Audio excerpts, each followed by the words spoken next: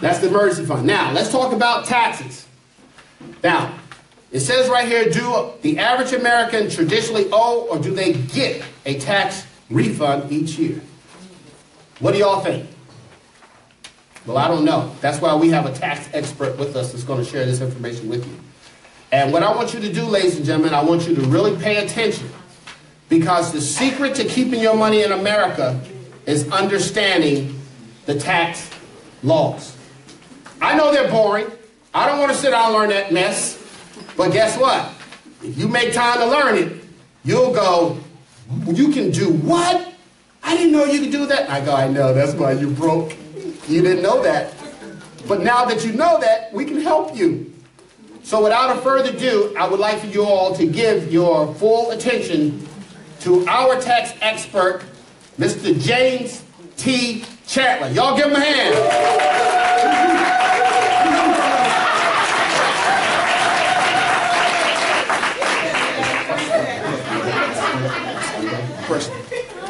Why y'all stop? And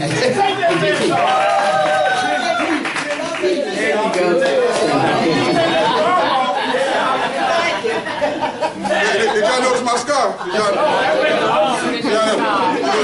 Everybody notice that?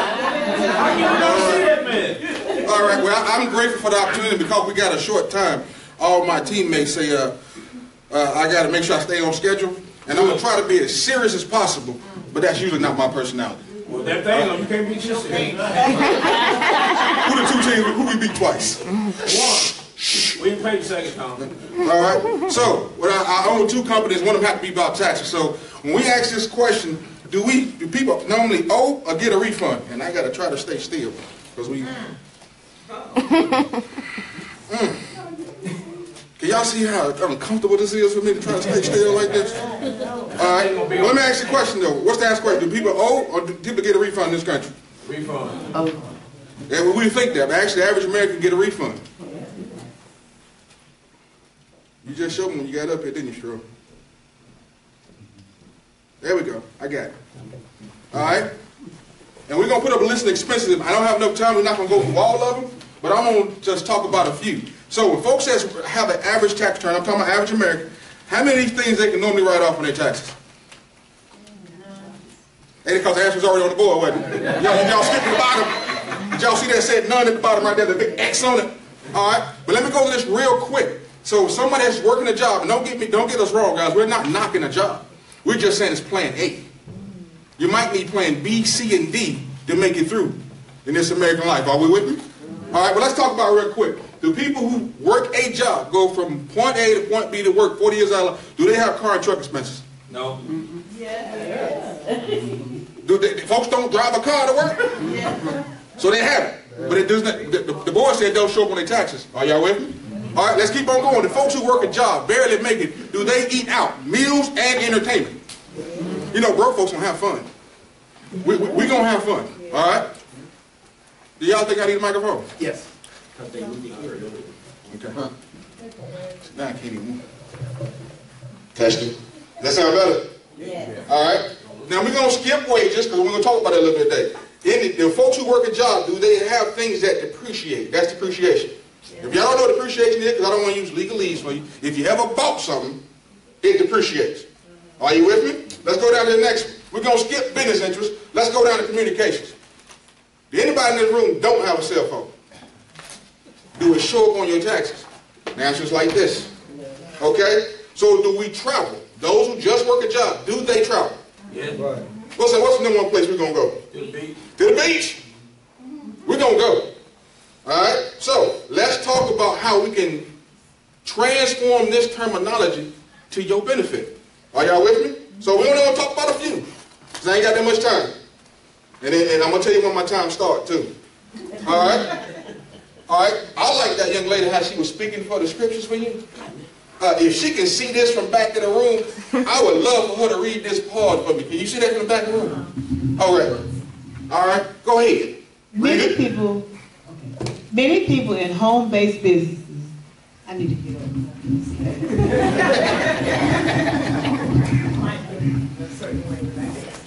Okay.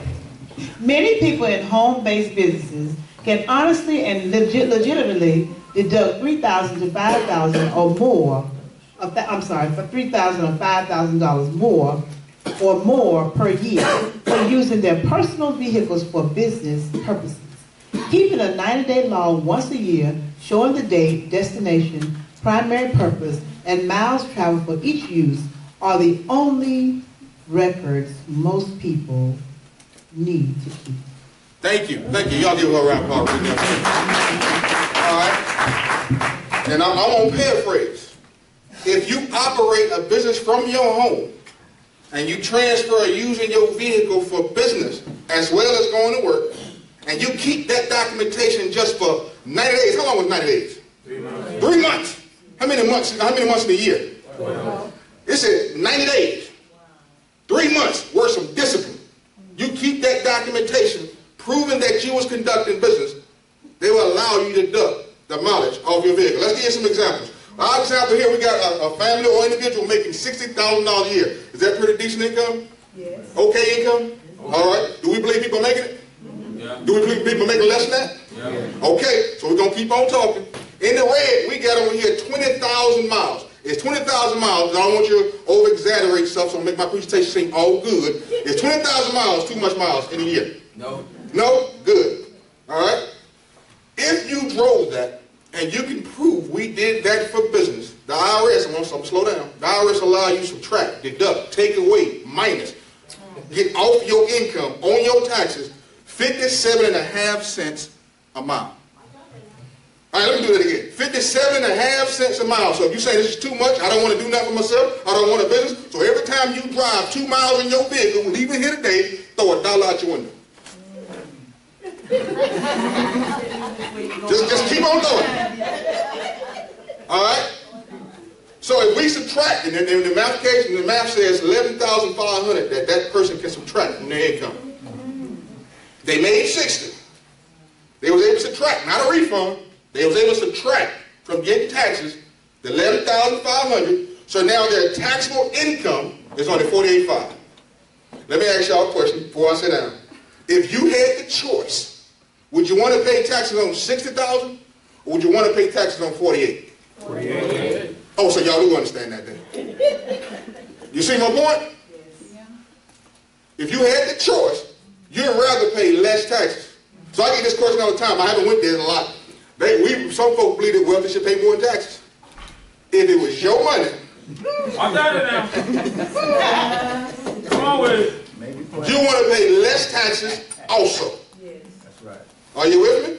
See, our goal is when we want to help folks become wealthy, we want you to make $1 million but pay taxes on $200,000. Who with that? All right. You have the right to avoid paying tax. You don't have the right to evade. So we're going to teach you how, what I like to call to my clients, playing the game. Are y'all with me? All right, we're going to take one deduction now. I got a book up here. I got a book. And the title of this book, since I can't move, it's called 475 Tax Deductions for Businesses and Self-Employed Individuals. Unfortunately, it don't say anything about W-2. When I say W-2, I mean folks who just work a job only. There's no conversation about W-2. For businesses and self-employed, that's 475. We went over one, and we already saved $11,000. So I got 474 more to go. Y'all just sit tight. We're going to finish it today. All right? All right? Now, here's the explanation. So if I got some folks who's real studious and want to catch me up, here's the publication that you can find at the website called rs.gov. All right? Do y'all see that little picture of that home that's on there? Yeah. All right? If you go straight across, don't read the red circle just yet. Just go straight across. You should see a desk, and that desk says what? Regular main job. That's when you go to work. That's when you are commuting. Now read that red circle. How many miles can you ride off going just to work? Never. How long is never? Never. Never, never, ever, never. Never, never, never, never. While you work a job, you can write it off. Are y'all with me? How many years people normally work a job, they got a good job, so they can retire from it? 40-some years? Yeah. 50-some years? Yeah. Won't be at the same job. That means you drove all those miles. That means folks called out because you was a good employee, you went back to work just because you just left, you grabbed the sandwich, went back. You can still never write off those miles. All right, let's change the terminology, guys. Y'all see that little circle right there? That's called a temporary work location. If we don't know the temporary work location, I'm going to give you the secret right now. I want you guys to write it down. It's real sophisticated. These are temporary work locations. Are you ready? Gas station, Walmart, Kmart, Sears, movie theaters, Burger King, Arby's, McDonald's, Starbucks. All those places are a temporary work location. You know why? Because you don't normally work there. Now, if you work at one of the places I just mentioned, go to the other ones. So, but you normally go to those places on a regular basis. Are you with me? If you're in business, your goal, and so I got some legalese, your goal is, and your intent is to create a profit. Did y'all hear me? To be in business, your goal and intent is to create a profit. You must have the intent. I ain't say you got to have one. You ain't got to make it, but you got to have the intent. And your goal is to be collecting new clientele for your business. Are you with me? So when you go to McDonald's, are you the only person in McDonald's when you go get your food? No, it's like this. It's either somebody ringing up your food, right? Talk to them. Excuse me, would you like to save $11,500 on your taxes? And wait for the answer. If they say no, get your food and run. Give them some information. Great, I can't talk to you while you're on somebody else's time, but let me get your number and I'll talk to you later. As soon as you do that, you just created a temporary work location. Are you with me? All right, so let's keep on going. I'm going to show you this, and I'm going to wrap it up real quick. So if you go from your home to a temporary work location, back to your job, so I ain't say go quit tomorrow. What's that little circle say now in the blue? Always. How long is always? Always. Always while you in business. So here's my point. Let's say if somebody got one of them places real close to your job. Anybody got one of them places real close to where you work at right now? Yeah. Real close, right? I want it on the same sidewalk. So where you go now, once you said yes to business? Do you go straight to work? No, it's like this. You go straight to Starbucks. Have an intent to create a profit. And then walk down the sidewalk to go to your job. And that just never became an always deduction. Come on. Can y'all see that? Yeah. All right. Let's talk about number 2 now. This is the most misunderstood one right here. Most folks don't understand this exists. Whether you got kids or you don't have kids. Would you mind helping me out again? Okay. I want to make sure y'all get it. We don't talk about 2. This is my second one. If you have a minor child or children at least 6 years old and employ him, her, them in your home-based business, A, they are not subject to child labor laws. B, no payroll withholding is required if they're under 18. C, the wages you pay them are 100% tax deductible to you as a business expense. And D, the income they earn is 100% tax-free. That's as good as it gets. Thank you. Thank you. Now, if y'all didn't understand what she said if you had children, anything over 2 children is children. All right? You got 1.5, that's children. So we're talking about children. All right? And they'd be at least at the age of 6. Now, me and Stroh, we broke this rule. Now, my son and my daughters have worked with me since they were 3 and 5. If you employ them from a home-based business, they're not subject to child labor law, because you normally got to be about 16 to work, right? Are y'all with me? That don't exist when you're making your own rules. So government said, when you get into ownership, we give you some leeway. Are y'all with me so far? All right? So you can pay them. Now, what I mean about paying them, most parents pay their kids now. What is it called? Allowance. We're going to do the exact same thing, but change the terminology. You give them money. It's their allowance. And what they usually do for their allowance? Work.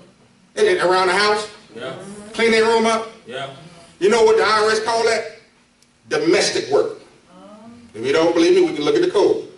If you hire them to do domestic work around the house while they're in business, while you in business, and your business is at their home, so if their home is your office, their domestic work is cleaning what? Office.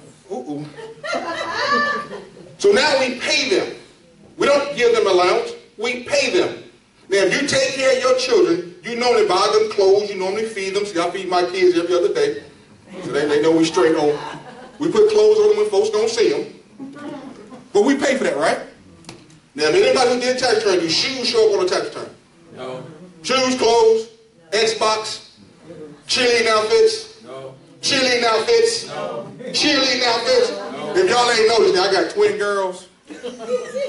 That's just 2 of them, but I had 3 teams. There were 3 cheerleading outfits. What's the third for? Because one of them was on 2 teams. But actually, did I pay for those cheerleading outfits? Go ahead and ask me, did I pay for those? Did you pay for the cheerleading outfit? Yeah. I paid wages. See, I'm teaching my children how to say the way they should go. So I do the same things most employers do. If you work in a job right now, you take that money, you pay your house payment, you pay your light bill, you pay your car payment, you pay your insurance, and your job is right there completely off. They just call it what Show talked about this morning, a PC, a paycheck. So I'm bringing the same skill sets home, so I cut them a wage when they do work for me, and when they got their money, they go pay for the stuff I was paying for. Come on. Yes. So when they want the nice shoes, who pay for them? They do. They spent their money. I wrote off wages. The law says you can write up to $6,100 per child, and that's actually going to go up per child. This is not earning with credit. This don't stop at 2. If you got 5, you got 5 times $6,100. The catch is we got to pay them. Let's assume in this example that we pay them. We got $11,000 we took off of mileage. We got 2 children in this example. 2 children times $6,100. That's $12,200 that you paid your kids. You paid them. Because it's money you're going to spend anyway. Do we spend more than $6,000 on our children a year? Yes. All we're asking about is $6,100. That's all you. And your taxable income at this point is $36,000. With 2 deductions, I said 4 instead of 5. Just with 2, we wrote off close to half of this individual's income. So you see what a stereotype that the wealthy stay wealthy? Because they're going to figure out a way. Right. All right? 2. Now, as we get all these deductions, that's great, guys. Bring role models back home. But we also got to give you a method of keeping. And we got a software in-house system that we're going to talk about a little later. You can do it on your smartphone, tablet, computer, and your expenses and your income, and you can actually take a picture. And when you put it in there, the system looks like this. This is my daughters are hired to do.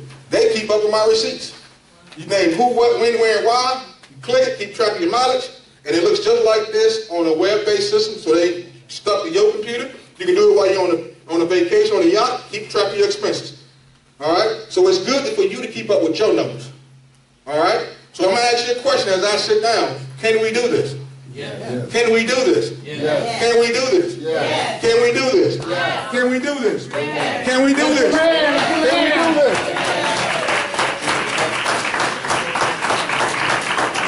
Thank you, sir. All right. Can we do this? Yes. Yes, we can, all right? The bottom line is we have an organized way to take all those things that people... Y'all ever seen those guys? Now, some of y'all I know do taxes. You ever have a client walking in with all them doggone receipts in a box and they expect you to go through all that stuff and figure it all out?